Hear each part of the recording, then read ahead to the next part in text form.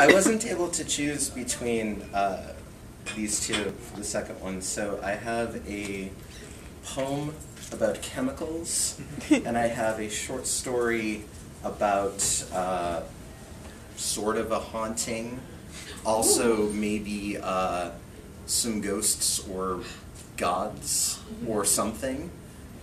So, read both, you got time. Okay, sure. The poem is short. I'll do that first, I guess. Angela sent me a writing prompt a couple weeks ago for my Patreon and said, I would like you to write about how baking soda and water deodorizes water bottles. It was on a playing card with hiking tips in New Zealand. So I was like, okay, that'll be fun. So this is pure substance. Is that sugar? My daughter asked in a hopeful timbre, her eyes reminding me she was still toiling under the strict anti-fructose regimen that I had imposed. She continued to judge me as guilty. No, I said lightly, hunting for my measuring cups. Just baking soda, kiddo. She glanced at the mixing bowl suspiciously, as only a 6-year-old could. What's it for? So I geared up, and we spoke of bread, provoked until its eventual uprising. A doughy manifest destiny for cakes and cookies, one that could soothe skin furious from pollen and peanut attacks, and restore balance to a swimming pool's gentle bearing. I held the cup in front of her and told tales of a powder with fortitude enough to remove paint, to suffocate fire, and to prove victorious over a species that not even nuclear war could extinguish. She gaped at me, my precocious child, sizing up the power that resides under our sink. And as the spigot turned and a mauve mixing bowl began to fill, I asked how many names she knew for water. I know what water is, Daddy, she frowned, unable to conceive of how a person with my level of incompetence was allowed to operate a kitchen unaided. We drink it and we use it for baths. I knew that when I was 3. And while she sang true, for I had witnessed these conquests, I explained, with much gesticulating, how what she drank out of a licensed cartoon character mug also grew the world's crops, fed humanity, calmed equipment that kept our lights burning into the dark, carried people and their goods across the seas, and could destroy cities and civilizations with its terrible anger. My daughter shook her barrettes and stared at the mixture I'd created, ruminating on the secret she held. But you combined them, she said. Baking soda and water, what does that do? She squirmed with excitement, imagining how she would save the earth with an instrument of pure might and ample versatility. Well, I said, actually, I use it to clean the oven. She blinked. A mistake had been made. A moment later, she held court in her sandbox, planning much more efficient applications, and I hoped that the world was ready.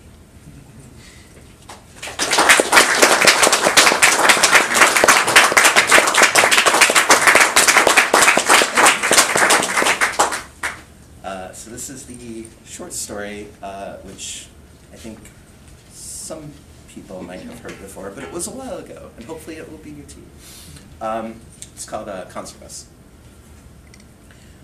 Amanda hadn't noticed exactly when the children arrived, which was unusual because she was accustomed to juggling multiple observations like plates balanced on a uniformed circus seal.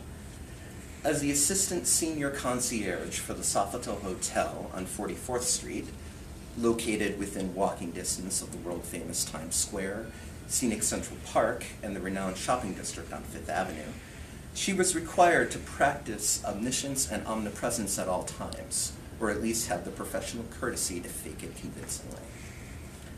So far that week, in between dispensing advice about 5-star restaurants and Broadway show tickets, she procured a bathtub full of Amadei porcelana chocolate, arranged for signed photos of Nicolas Cage to preside over a guest's bathroom, Con Air specifically, Hollywood and Vegas optionally, rented a llama and dressed it as Boba Fett, and ensured that the strawberries waiting in a hip-hop star's suite were all the same dimensions. She asked as few questions as possible. But it was midday now, the afternoon hullabaloo still a few hours away, and she could afford to relax just a little. Foot traffic bustled through the hallways. Guests swam in from the street, craning their necks to take in the spiral staircase, the artistically tiled flooring, all the minute, expert-approved details of the pageantry that the entire staff worked diligently to maintain. Her eyes swept the lobby. The children, a wiry boy of perhaps 6 or 7, and a girl, presumably his sister, a year younger, were fidgeting in the business area's pristine leather seats, no accompanying adults in sight. The girl, whose t-shirt featured dinosaurs conducting lab experiments in space, murmured something intently to her companion while rummaging through a messenger bag the size of Wyoming. He rebuked her with the indisputable authority of an elder sibling engraved on his face, the divine right of the older brother. He pointed towards Amanda and slid off his seat on a holy mission. Amanda adjusted her heels. Please let this not be a thing. Maybe they just needed directions to the restroom, or to take an emergency afternoon helicopter jaunt with Katy Perry. They were kids and wouldn't have been able to book a room, but if the concierge desk had taught her anything, it was that predictable expectations were for other people. He materialized at her elbow. Excuse me, good afternoon.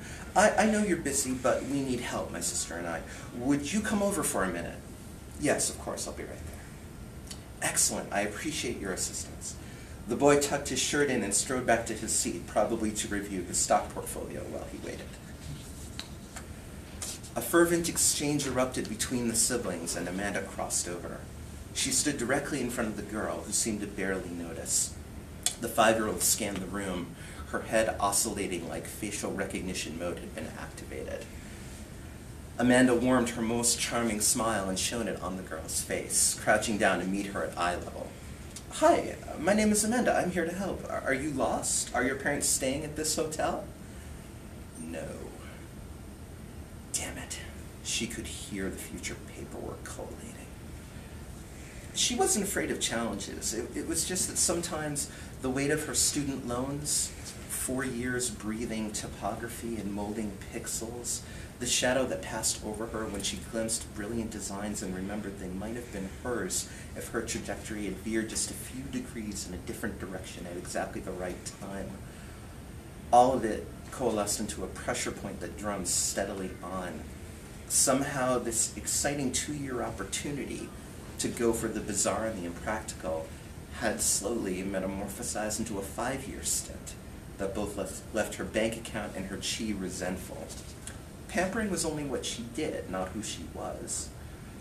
The frozen life her brain had cultivated still existed, and she was going to get back there someday. Amanda brushed her internal diatribe aside and faced the boy. Okay, your sister's a bit shy, so you can tell me, what's going on? She steals. She's been at it for days. I don't understand. He helped his sister to her feet, and Amanda's face formed a question. The girl had been sitting on at least 24 Sofitel customer satisfaction comment cards. Amanda chortled, relieved. Well, listen, I know it was difficult to come tell me, but you're not in any trouble. I'll put these back for you and no harm done, okay? It was the girl who answered. It's not just the cards, it's everything. Her face was ashen, terrified. They need everything. They won't tell me why. I don't know what it's for. She plowed through her carnivorous bag, pausing to present Amanda with each item. A pair of iPod earbuds still in the packaging, a Snickers, shopper loyalty cards, chapstick, a weathered Best Buy receipt, a coupon for 50% off the leading brand of detergent, a feather, $5 bill, 2 postcards, an unopened Zen mini kit, a fridge magnet commemorating Duran Duran's 1999 Let It Flow tour, and God only knew what else. The concierge blinked. Where did you get? People's cars, offices, garbage cans, the floor. They say every piece is a monument to their greatness and will be important when it starts. When what starts? Who's telling you to steal this junk? Except for the earbuds, most of these things look like they came from the bottom of someone's purse. It's only junk because it's what I could find. If there was something better around, I'd steal that too. Do you know the man who's asking you to steal? The girl gawped at her. I never see their faces. I don't think they're men.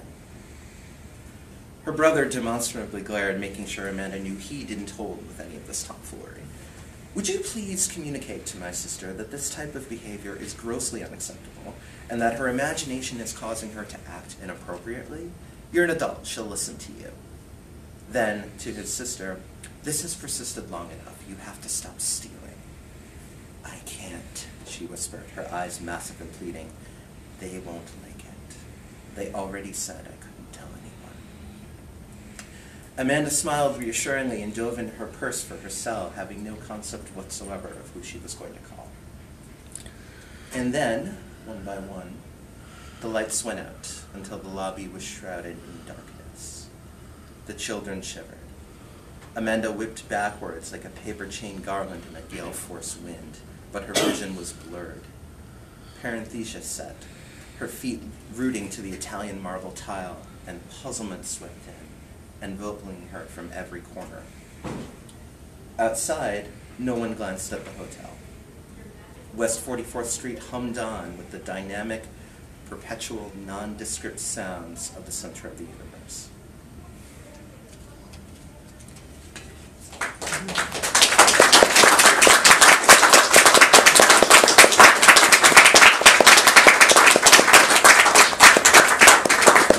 That's probably the weirdest thing I've ever written.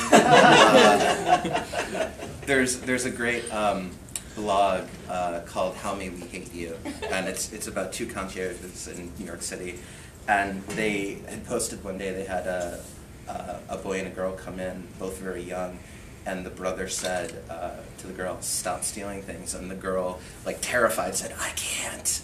And I was like, that would be a great career.